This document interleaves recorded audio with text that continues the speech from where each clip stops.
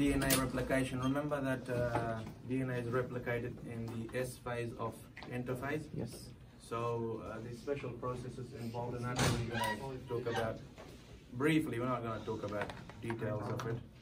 If you remember the DNA structure, it's a double helix. Remember, Yes. it's a double strand. Yeah. So which base pairs which with each other are complementary to each other? A is complementary to T, G with C. So that's very important during DNA replication, okay? Yesterday, we just defined some terms here. I'll just go through them again. So when we're talking about a gene, you know, when you hear the word gene, we're talking about the smallest functional unit of DNA, okay? So it'll have a particular position in the chromosome. So, you know, the insulin gene might be in a particular chromosome, you know, chromosome 2 or whatever, okay? So we find that this is short segments that code for one or more protein. And if you look at the total DNA in the cell of humans, you find that there is about 20,000 genes on all the 46 chromosomes, okay? And the term gene expression is the product of these genes. So RNA or protein, okay? So that's what gene expression is. So you can have, you know, transcription and translation to get the end products, like RNAs and proteins, okay? So the three processes that are important in DNA function is replication. Obviously, when you're dividing a cell into two or when you're making gametes, DNA replication is important to make copies of the DNA. So all the daughter cells will have, in terms of somatic cells, is exactly the same DNA because they're undergoing mitosis. So in mitosis, we get identical daughter cells, while in meiosis, remember that there is DNA replication before meiosis. So it's important to duplicate the chromosomes so we can end up with 4 cells that are haploid in the end, okay? Containing 23 chromosomes each. So DNA replication is important for that. Transcription is important for making RNAs. So messenger RNA, tRNA, ribosomal RNA, microRNAs, and all.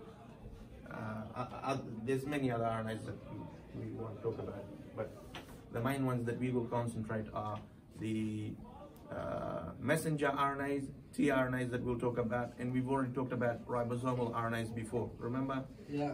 In chapter 3, ribosomal RNA and ribosomal proteins make the ribosomal subunits in the nucleolus, okay? And then finally, the translation is talking about the process of converting messenger RNA into protein, and this happens in the ribosomes, okay? So the ribosomes read the message, and yesterday I talked to you about the codon table. Remember the triple, each 3 RNA sequences code for a particular amino acid, okay? So that's the function of the ribosome translation. So first, let's have a look at DNA replication. As I mentioned, you see that the DNA molecule is a double helix, okay? So it's got a double strand. And as I said, you get base pairing between C and G. So if you find a C on the opposite strand, okay? So we call them sense and anti-sense strands, okay? You find a G. If you find a T here, you find an A always there. And if you find A, on the other side will be T. So if you find a G, okay, the opposite will be C, okay? So ATCG base pairing. So obviously, before cell division, there needs to be, in the interphase, we need to get the DNA duplicate, okay? So this is what's the importance of DNA replication, because we want to make exact copies, okay? So how do we do that? So enzymes actually come and we need to unwind the DNA, the double helix, to get access to the DNA to make a copy of it, okay? So there's certain enzymes that will come and bind to the DNA and relax it, open the double helix, okay? So enzymes like helicase, okay? It's not mentioned in the lecture, but you know, it says certain enzymes, but the actual enzyme is called helicase, okay? So it comes and binds and opens up this double strand, and it creates what we call a replication fork. You know the fork you eat your food with? It looks like a fork, doesn't it? So it opens it up and creates a replication fork. So the enzyme helicase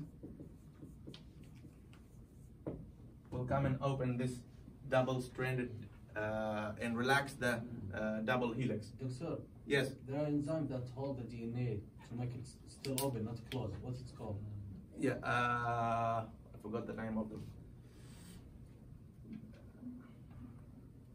It's some proteins, not enzymes. Yeah, protein. Yeah. I forgot their names. SPNs or something like that. I actually forgot the name. But there is, yeah, to keep it open. While the polymerase, another enzyme, DNA polymerase, adds the or polymerizes the new nucleotides that are binding to the complementary DNA. Okay. Yeah, the small red one. Huh? It's a bit in red shade. Yeah, it's a small proteins that actually keep the DNA open. I forgot the name of it. Okay, so the important thing is that to understand is that the double helix is opened up, it's relaxed, and giving access for free nucleotides, okay, to bind to it. Now the process is happening on both strands. DNA is replicated from what we call from a 5' to 3'.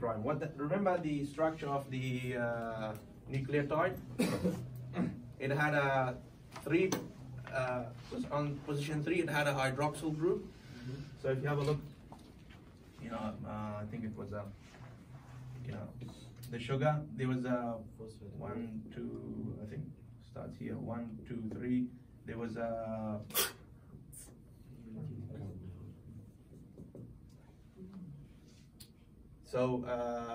the OH group, and then there was a phosphate group, okay? So I think it's carbon 1, 2, 3. So this one should be carbon 5, okay? All right. So on the carbon 3, we find OH. On carbon 5, we find the phosphate group, okay? So DNA is replicated in one direction, from 5' to 3', okay? What we call. Yeah. So now, if you go in this direction, 5' to 3', and then in this direction back this way is 5' to 3', okay? So DNA is replicated in one direction, okay? Now, the strand is opening in this way, okay? So if the enzyme starts here, it starts to replicate this way.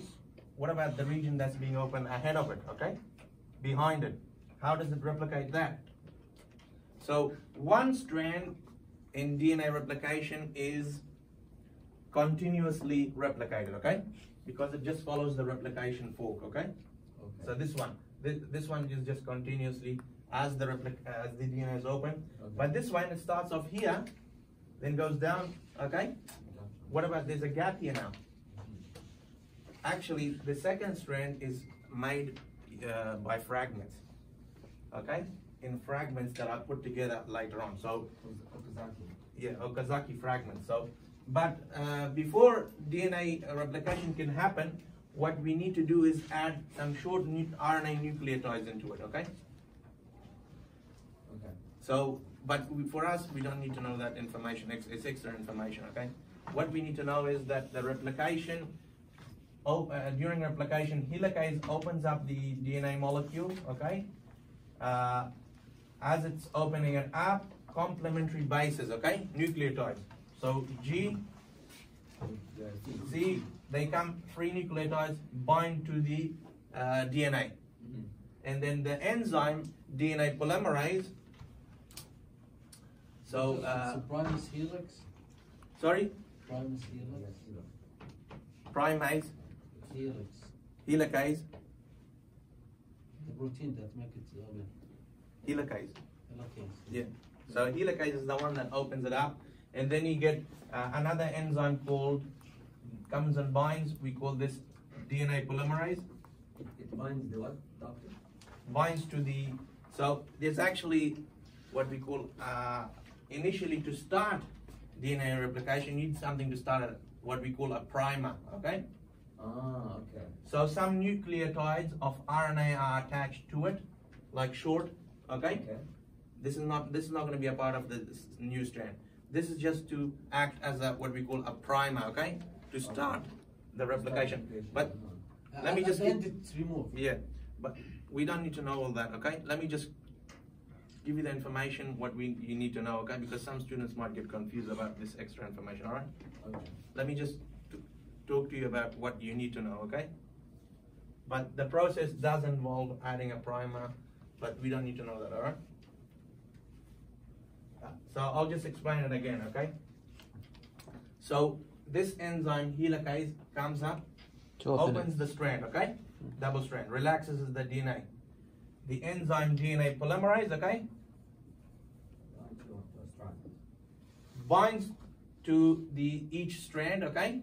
And then within the nucleus, okay, you find free nucleotides, okay? You know, A, T, G, C, okay? And they will come and start making complementary base pairs between them, okay? As they're making them, what happens is that the DNA polymerase then joins them together. How do you spell polymerase?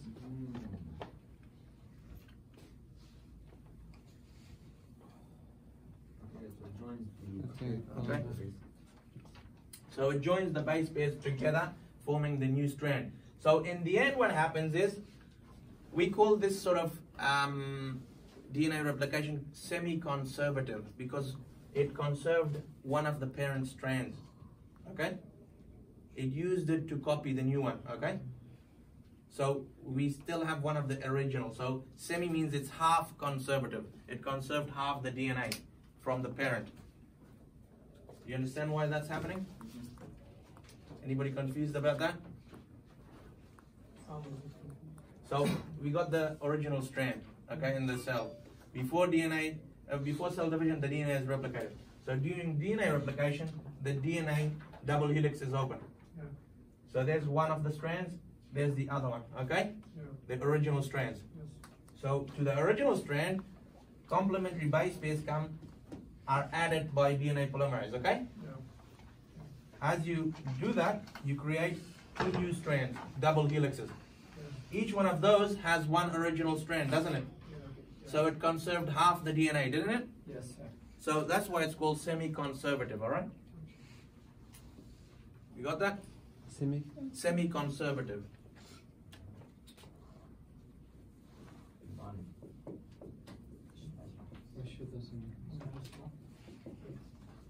Because it conserves half of the strand of the DNA, okay? So From the parent. this thing called a semi-conservative. Because it conserves one of the strands, okay? That's what it basically means. One of the strands is from the parent strand, there's a new, and the other strand is new, okay? Yes. So the result of the two DNA are the same for the original one? Exact same copies, because it's using complementary base pairing.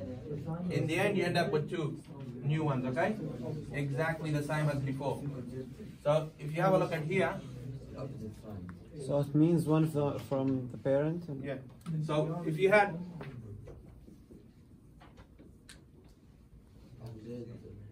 I'll just say this is a DNA strand, okay? When you open that up, okay? So let's open it up. So it should look like that. So there's one of the original strands, okay? What happens is DNA polymerase comes and adds complementary base pair. So he'll add A here, here. Then he'll add it the same way here, okay? A. G, T. So you see, this and this is from the original, correct? Yes. These are the new ones. Now, does that look like that? Yes. Opposite. Yeah, it looks the same, exact same. I just made the, I'll put the base bearing on this side so it makes it look the same.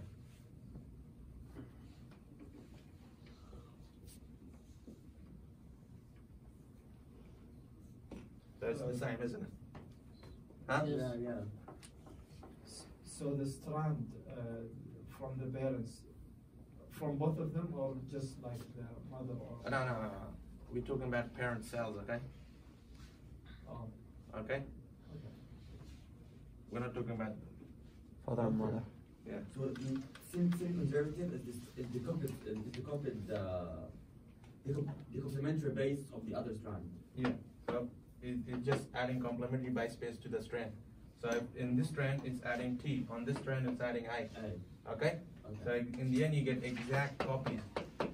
And this is what, this is what how you make the duplicated chromosomes, because they're exact copies. Okay? You got that? So now where is the original and where is the copy? This is the original. This is what was copied. So it's semi-conservative. It conserved one strand, didn't it?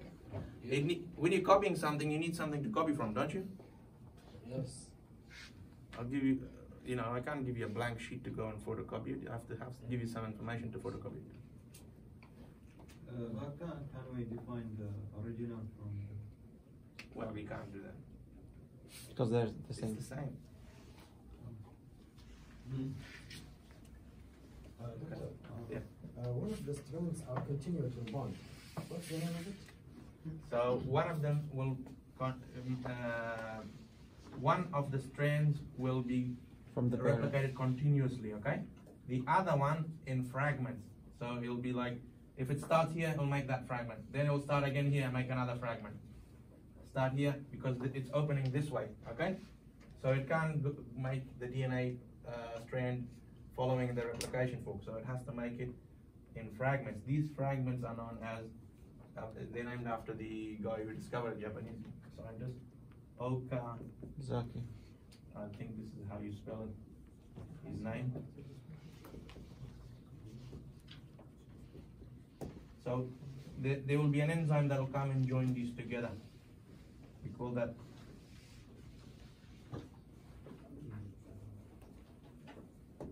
ligase. It ligates them, okay? Ligates. DNA ligase joins the fragments together to make, a complete strand. Alaikum salam. Are you in this classroom? Oh. No. No. I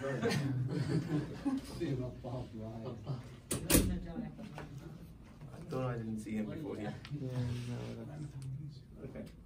So, yeah, all right.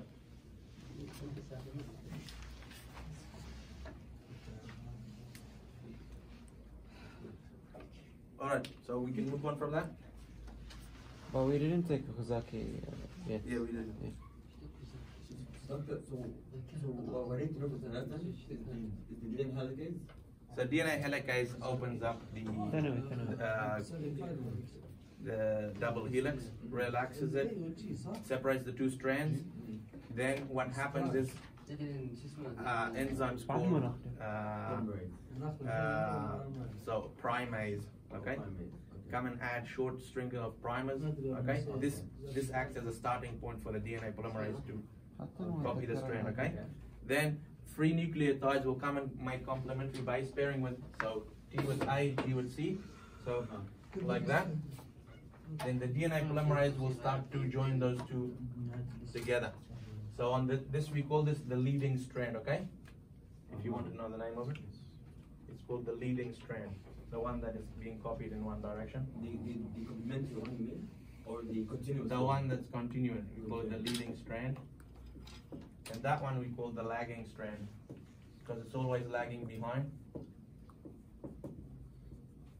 The one that's copied in fragments is called the lagging strand, because when it starts here, then this is open, it hasn't copied this, so it has to start in fragments, okay? So the new one called the lagging. No, both of them are. So this one is lagging because it's made in fragments. It's lagging behind always. This one is leading because it's following the replication fork. And DNA primers, The one use from the primers copy. to produce the So the primers are short string of nucleotides that are added. It acts as a starting point for the DNA polymerase to start copying. Okay. Now let me tell you what you need to know for the exam. Okay. All that was extra information you just asked about. What you need to know is that during DNA replications, you don't even need to know helicase. Okay. Enzymes relax the DNA double strand and open it, separate the two strands, okay? DNA polymerase will come along and then join complementary base pairs that are attaching to the DNA strand, okay? The new DNA strand. So, as we said, G to C, C to G, A to T, okay? And it keeps on doing that until it makes two new strands that are exactly identical to the original one. That's what you need to know. You got that?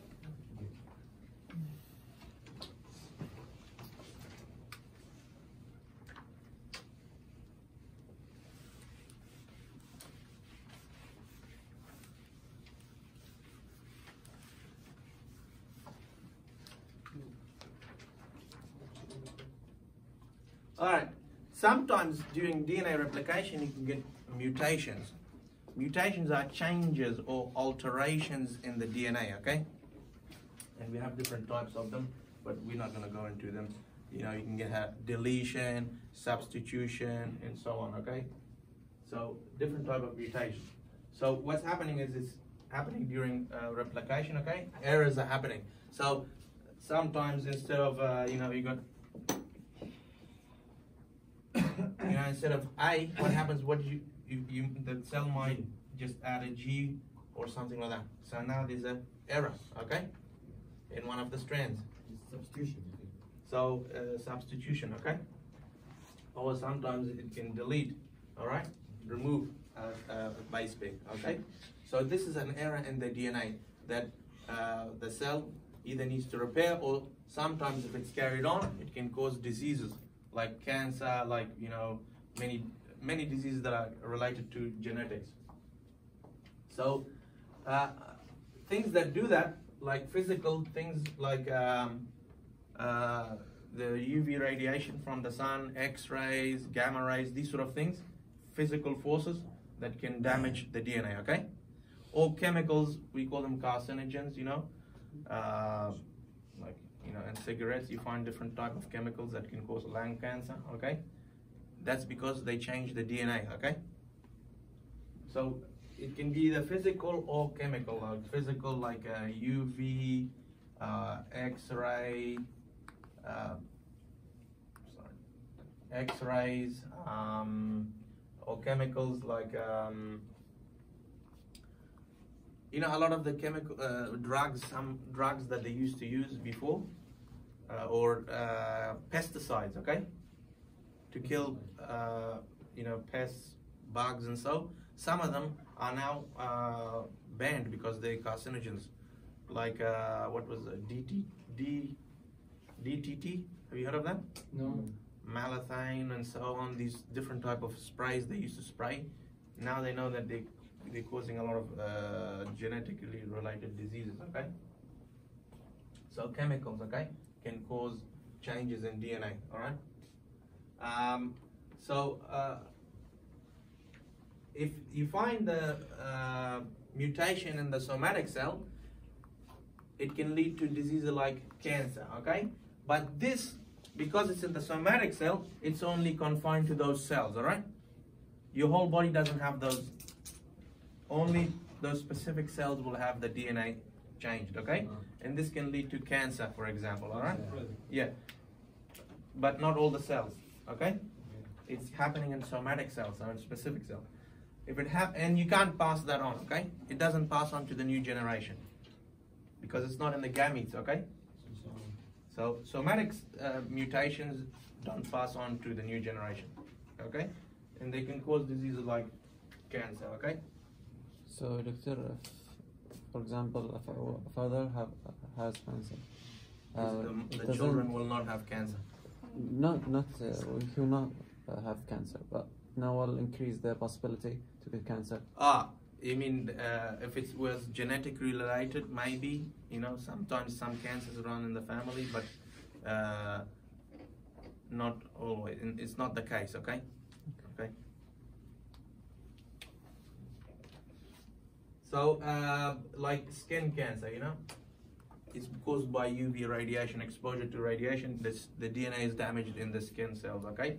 And this causes melanoma, a type of skin cancer, okay? It's called what? Melanoma.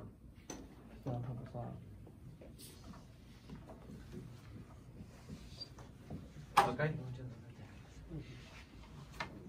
So it's a type of skin cancer. So it's exposure to UV light. People who go to the sun and expose themselves, it happens a lot in the Western countries. They go to the beach and take their clothes off and lay in the sun and tan themselves, okay?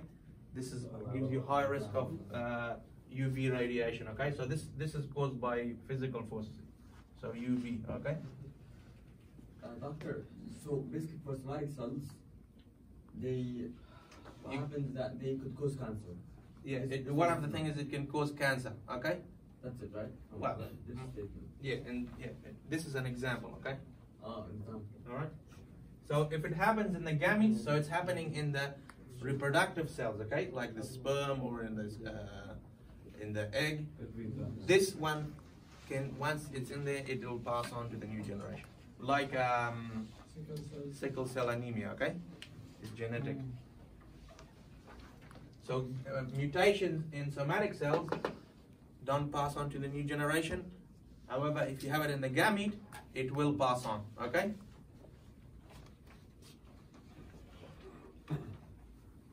But don't worry, the cell has ways to repair itself if it finds a mutation, okay? So there is mechanisms. That's why not everybody's getting cancer. It's only rare cases because it's happening, mutations happen, errors happen, but the cell has mechanisms. You remember we watched that video with checkpoints, okay? Yeah. So if an error happens, the cell can repair it, okay? If it can't repair it, it can actually cause the cell to die, what we call apoptose, okay? Terminates the cell. But sometimes in cancer, what happens is those mechanisms which help to repair DNA damage are also damaged. So the cell cannot recover from the mutations, and this leads to cancer, okay? So it's important that we have DNA repair. Otherwise, we will have so many mutations in our cells, okay, in our DNA. So DNA repair is important for survival of the organism and the species. Otherwise, through these thousands of years, we will have accumulated so many mutations that the species is no longer viable. It will go extinct. Yes. So first of all, you need to detect. Okay, so enzymes will come along and actually proofread the DNA after it's replicated, okay? And these mechanisms are more active during the beginning of S till the end of G2, okay? They're checking the DNA. It's just like proofreading, you might write an assignment, you give it to somebody else, they check it, you didn't put a punctuation mark here, this need to be capital and so on, okay? So enzymes will come along and proofread the DNA. So they will detect, okay? They will check for errors. If they find it, they will cut it out, okay? So they'll cut it out, put a new one, and then enzymes will come and join those new base pairs back to repair. So how does it do that? How does it know that there's a repair? Because remember, that's why we have two strands, okay? So if there's an error in one strand, the cell can use the other strand to repair it, okay? So, for example, during DNA replication, we just had DNA replication. So you had A, T, C, G, and there's the other strand, T, A, G, C. So during replication, you had the T, and accidentally there was a C put there, okay? It's now a mismatch. There's a mismatch there. So the enzyme will come back and read this, okay? It'll read it back. Once it reads it, it finds this thing, okay? This one doesn't belong here. Cut it or change it, doctor? Cut it out, okay? And then change. Put the new one will come, okay? And bind it, so that will disappear. Then you will get A coming in, and it joins it to the strand to complete the strand, okay? So now it's repaired. They just cut the mismatch, Yeah. not the hole. No, just the mismatch. Because it needs that other strand to put the new one. Yeah, but I remember if maybe the T is mismatch and up to 3 strand, it's okay. They cut all the 3 strand and put a new one. Well, what They cannot just choose one are you talking about? in the protein or the enzyme come to cut the thing to rematch it. Well, it's cutting away, chewing away this, okay? If This- if it cuts these one, it doesn't matter, because it's still, there's one strand there to copy it again, okay? And then just The important thing is that this needs to be changed, okay? So this is cut out and replaced with the complementary base pair, okay? So you get recognition of the error, so enzymes will come and proofread it, okay? And usually the DNA polymerase has some proofreading activity. You'll just go back, okay? So the DNA polymerase will go back and read the strand to make sure it copied it correctly. It will reverse itself, okay? And read the whole strand, and if it finds errors, it'll cut them out, okay? And replace them. So they will insert, so if it finds the error, inserts the correct one, and then enzymes like DNA ligase, okay?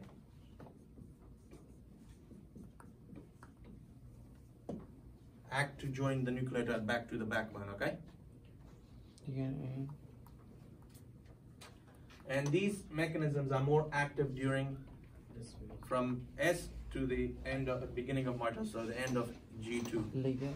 So beginning of S to G2 end, okay? What DNA? What? Ligase. Line. All right.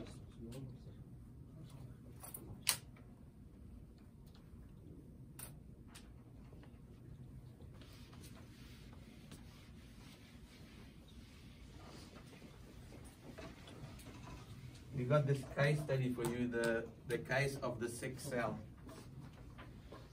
This cell is sick, so we have sickle cell anemia, which is caused by mutations in hemoglobin. Okay, hemoglobin is a protein in red blood cells that's important for the transport of oxygen. Okay, so in sickle cell anemia, you get mutations in certain. So you see the mutation. This is a normal one. In one of the amino acids, in the 6th amino acid, okay? So remember, it's a protein, hemoglobin. In the 6th amino acid, okay? What we get is normally the DNA for that amino acid is GAG, okay? In sickle cell anemia, what happens is there's a mutation from A to T, okay? Changing the sequence, okay? So what happens is because this this hemoglobin is important for oxygen transport, so the red blood cells can't transport oxygen effectively no more in these cases, okay? So people who have this disease, their cells will look like that, their red blood cell, like this sickle cell shape, okay? Normal one is like a donut, okay? Yeah. So this disease is inherited, okay? As we said, it's passed on from generation to generation. I think it's sickle cell anemia is very common in this region, isn't it? Yes. Yeah. Also diabetes. Diabetes. So this is inherited disease, okay? Now let's answer some of these questions that we got here. As sickle, a person with sickle cell anemia gets tired very quickly. Why is this the case? Because it can't effectively carry oxygen. Okay, so the person gets tired because they can't. Why? What's oxygen important for? For everything. Almost For cellular respiration. ATP. Okay, to making ATP. For So breaking, this person runs and then gets tired because his body is not making enough ATP for his muscles. Okay, to make him go faster or quicker or longer. So he gets tired very quickly because his cells cannot carry efficiently the oxygen required for making the ATP. All right. Why there is a lot of pain when he is like being exhausted? He just feel a lot that of is pain. because there's not oxygen. What happens is the body switches to different type of respiration. Okay, it's called anaerobic respiration without oxygen. And in this case, you produce lactic acid. It causes pain in the muscles. Then he starts. Normal people get that too. If you run a lot, okay, run for like 5 minutes, and you'll see you get pain right there. This is the buildup of lactic acid. Okay. That's what happened to him. Yeah, it happens more quickly because he's not getting enough oxygen. Yeah. Okay, why the body use this respiration? To produce more ATP or? Yeah. Well, oxygen is required for ATP production. Remember the reaction? Okay, but the human with the normal cell, Yeah. why it used to be like with the... Why it's making lactic acid? Yeah. Because you're over exhausted your body. Your body will tell you that it can't make fast enough ATP for you to sustain your exercise. So it gives you like a signal. It's telling you Stop. signal to stop.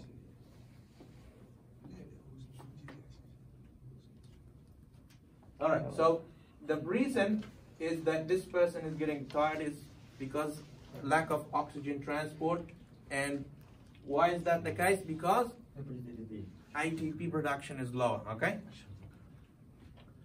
Now, which base pair changes causes this mutation? We already said that. From A to T. Okay. All right. It's in the 6th amino acid of the hemoglobin. I'm not sure. It's hemoglobin comes in hemoglobin A and B. I think this is in beta B. Okay. This mutation. So, do you think this is a somatic or a gamete? Gamete. This happened in the gamete. Okay. The original mutation started from the gamete because it's passed on to the new generation. So if a person has this mutation, all of his cells will have that because during mitosis it's copied over to every cell. Okay. So all the cells will have this mutation. Hemoglobin cell.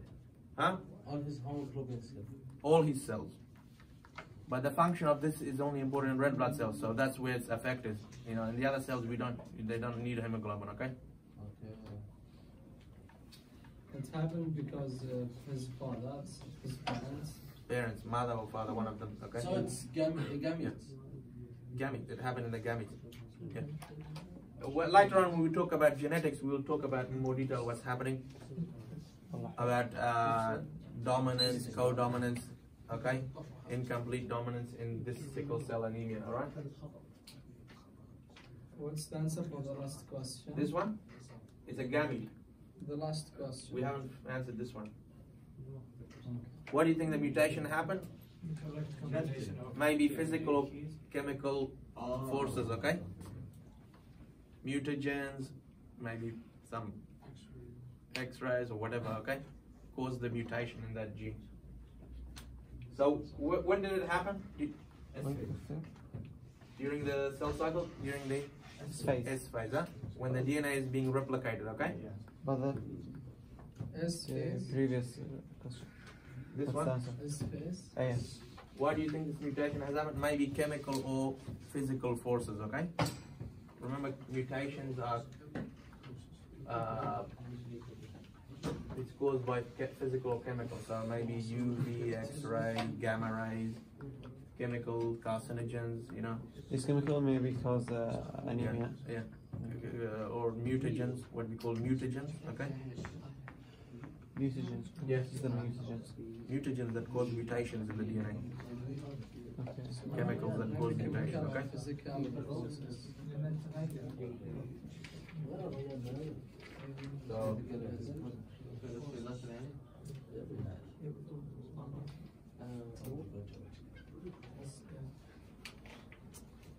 all right.